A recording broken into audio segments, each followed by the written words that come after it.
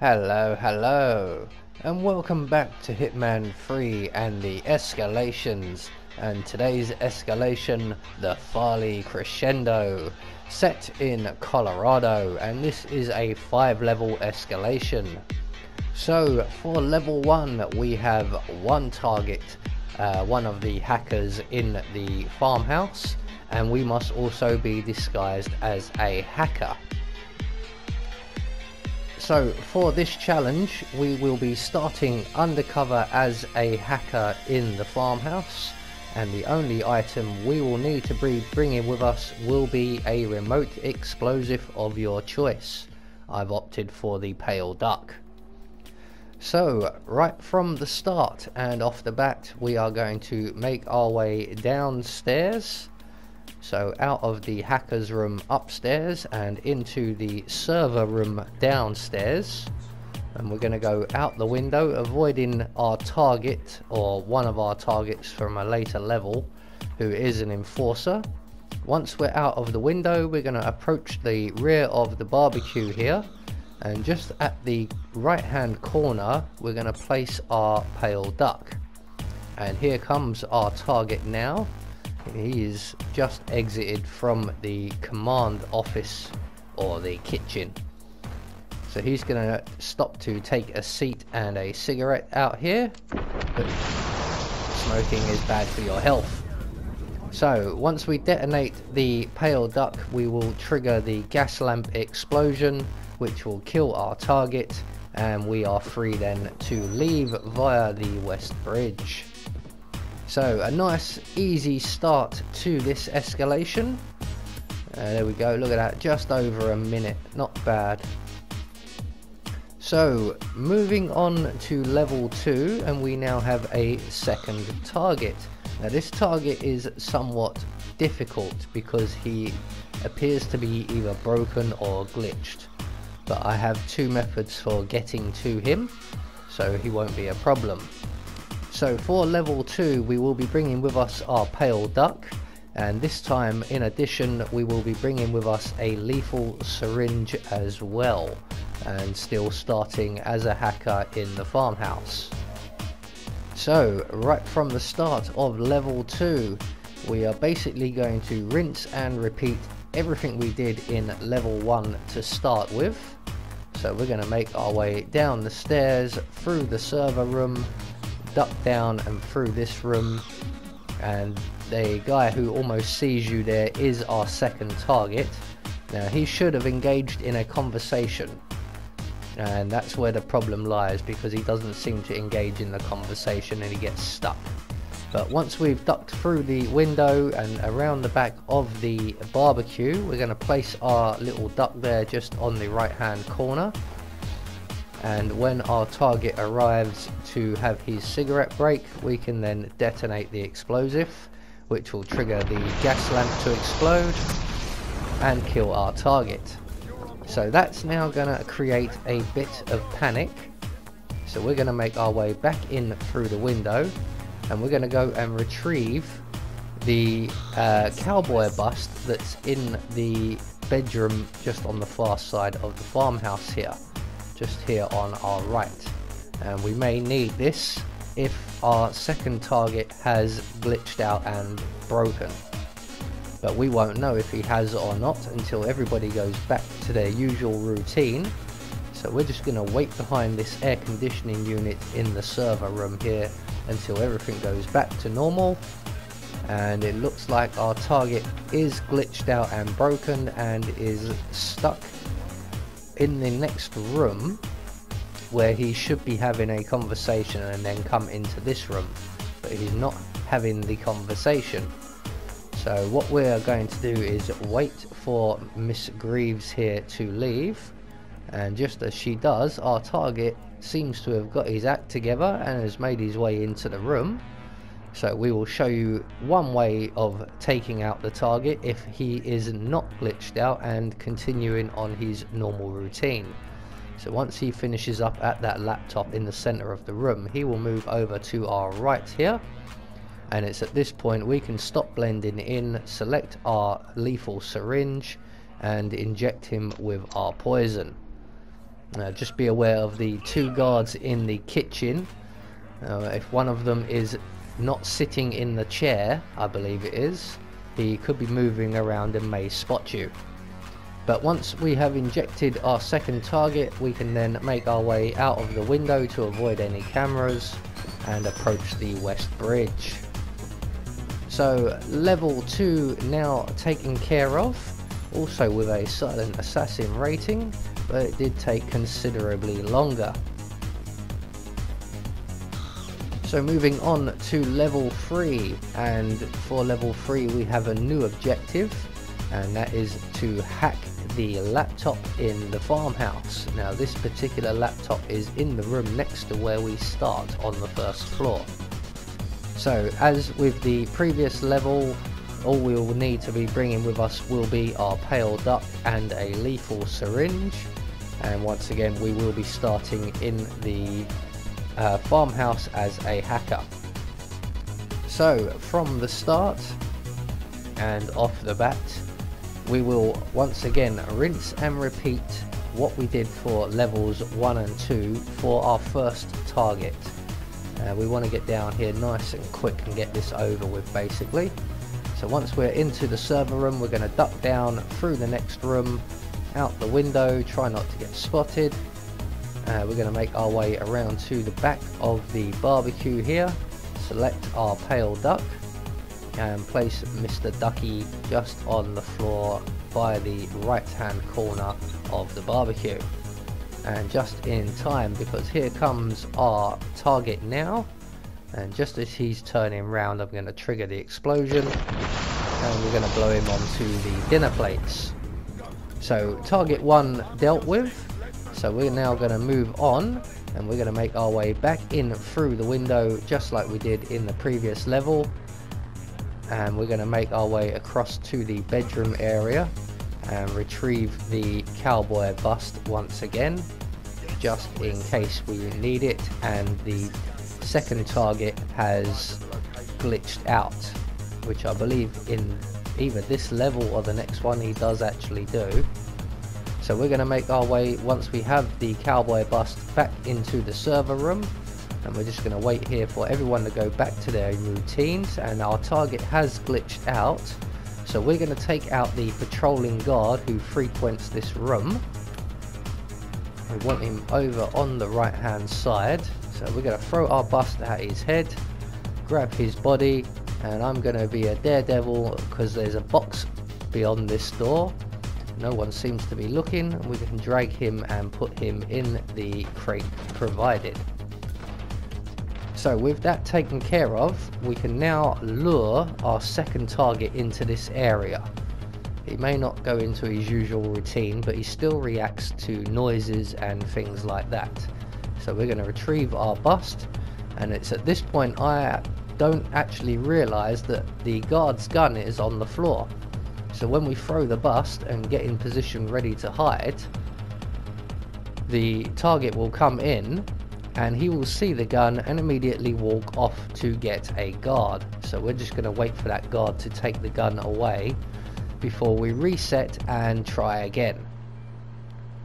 And hopefully for the next levels we won't forget that the guard has a gun and drops it. So this time we're going to wait by the server in the center of the room, throw our bust down by the hoover, select our lethal syringe, and when the target comes in we can inject him with our lethal syringe. So that is our 2 targets taken care of, and we can leave his body there because it is an accident kill, but we are going to move him because we need to get back into the room upstairs where the other 2 hackers are and hack the laptop. Now this takes about 20 seconds, which we do not have a 20-second gap between the patrols or routines of the hackers.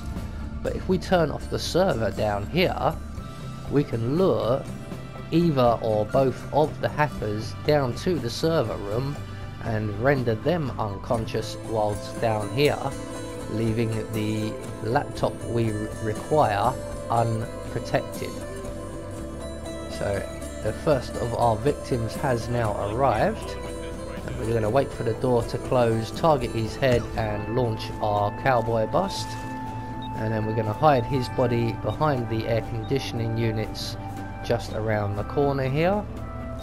And make sure he's well tucked up because we are coming back to this area once again.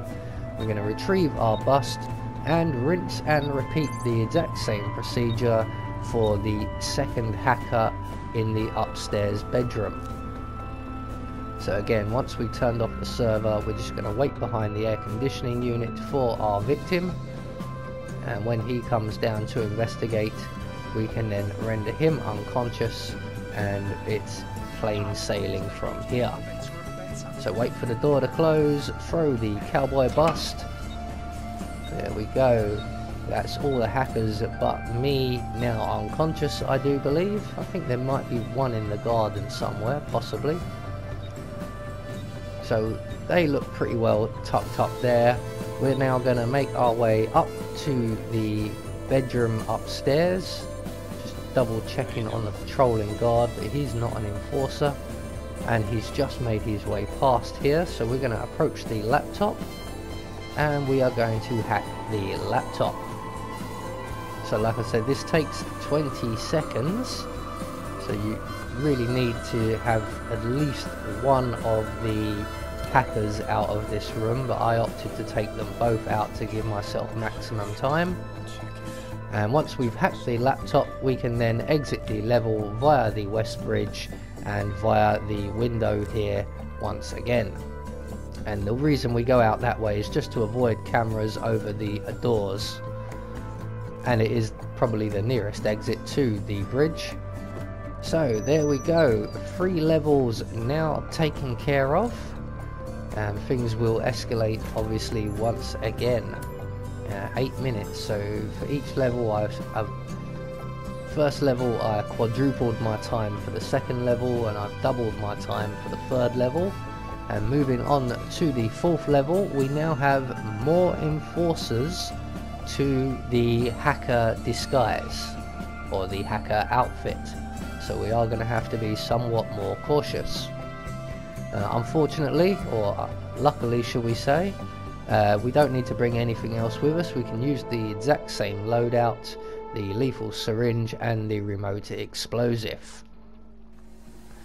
So once again, right from the start and off the bat, we are going to leave our blending in spot and make our way downstairs and out into the garden via the window, and we are going to set up our booby trap for our first target.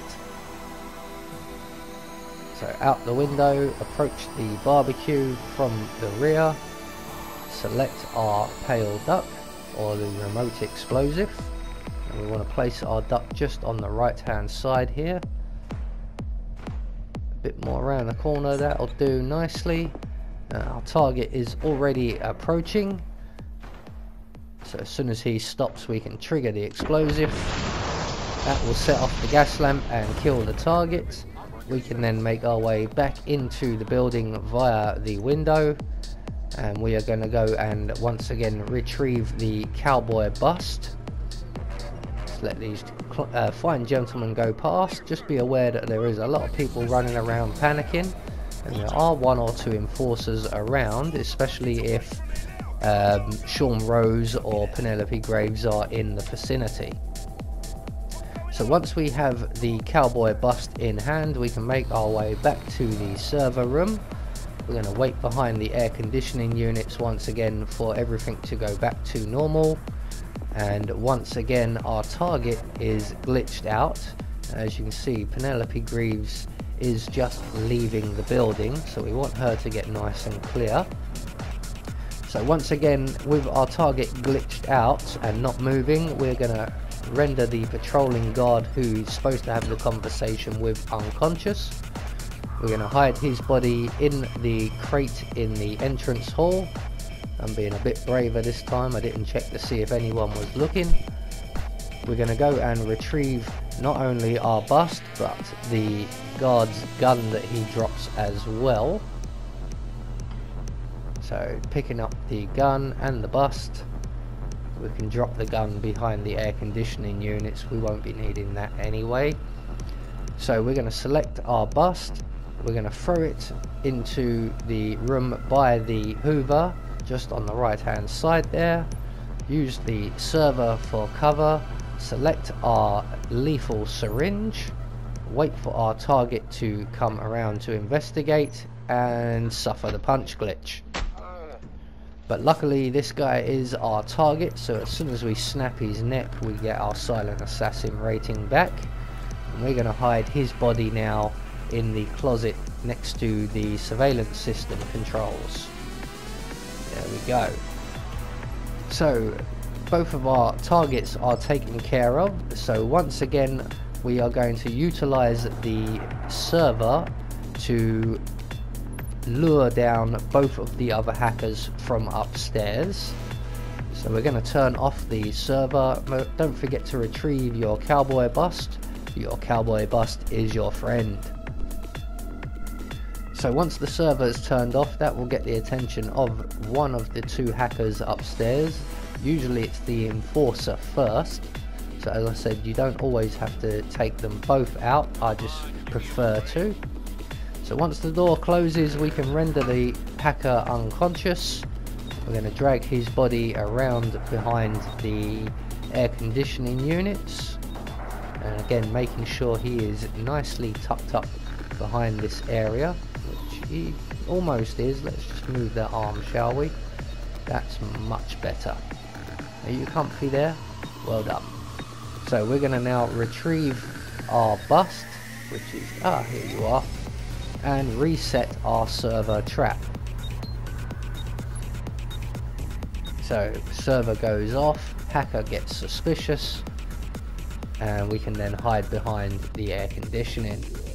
So when the second hacker makes his way downstairs, we can then reutilize our cowboy bust once again, whilst waiting for the door to close first, and render him unconscious.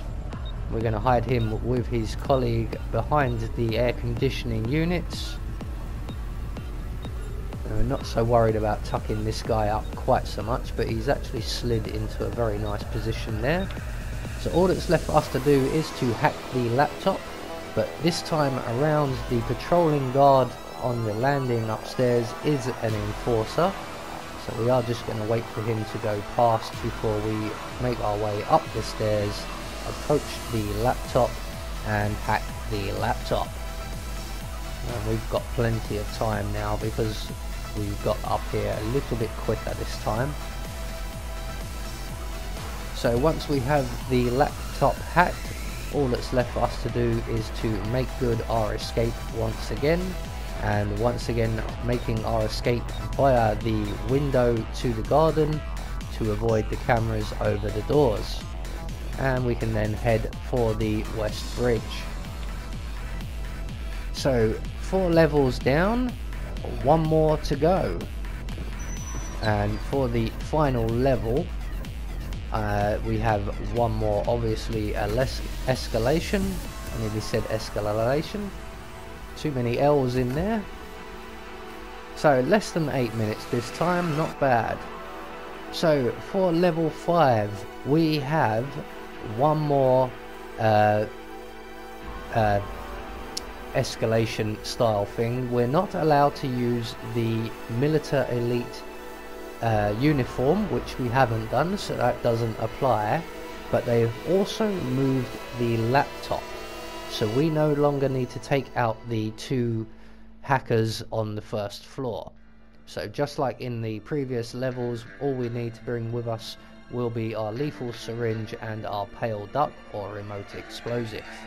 And right from the start, as we've done throughout this escalation, we're going to make our way down the stairs and we're going to retrieve Sean Rose's bedroom door key from the kitchen here before making our way out through the window and approaching the barbecue. Now the reason we've done that is because the new location of the laptop we need to hack is now in Sean Rose's bedroom, so having a key to that room will be very helpful. So once we're out the window and behind the barbecue, we're going to pull out our remote explosive, place it just on the corner here. As you can see, our target is already here, so we're going to trigger the explosive real quick. It's not quite as spectacular as previously, but it will do. So once we have eliminated our first target, we can then make our way back into the building. Just going to be aware of where our second target is running around to at the moment, because he is an enforcer. The guard on the upper balcony is also an enforcer. So we're just going to wait for him to make his way past the room we require, and then make our way up the stairs, and we're going to make our way around to Sean Rose's bathroom, and we're going to unlock the door here with the keys we've collected, make our way into the bedroom, and in here we will find one guard. Oh look, another cowboy bus. So what we're going to do is wait for the guard to leave his position at the window at the front of the house there, and he will then go and stand by a window to our left, although we're facing the wrong way and it would technically be our right. But once he goes past, we can break cover and throw the bust at his head. We're going to hide his body in the closet in the bedroom, just in case anybody comes up here, like Sean Rose and his bodyguard. And once we've got this guy safely tucked up, we can then proceed to hack the laptop, which is in the office area here. So once again, this takes 20 seconds, but without the guard in the room, we have plenty of time. We may even have time to do this while the guard is still at the other window. I didn't bother to check and find out, I just rendered him unconscious. So the laptop is now taken care of. We're just going to wait in the bathroom here for the patrolling enforcer to make his way past before we head downstairs and take care of our second target. And it looks, when I was using instinct, that our second target once again has glitched out and isn't moving, and that was rather close. Penelope Graves is a enforcer, useful to know. So as it appears, it does sound like, to me at least, that the target is engaged in a conversation, and he was. So he is not currently glitched out and is going to act normally for this level. So all we have to do is wait for him to finish on the laptop in the center of the room there. He will then move around to our right, and we can then inject him with the lethal poison and hope we don't get the punch glitch again. So once he's in position here, we're going to crouch down to try this a little bit better, and that worked perfectly. So that is our second target taken care of and level 5 dealt with. So once again, exiting via the window so that we can avoid the cameras, we can make our way off of the property and to the West Bridge. So that is the Farley Crescendo Escalation taken care of. I have been Anubis, and I will see you all in the next video.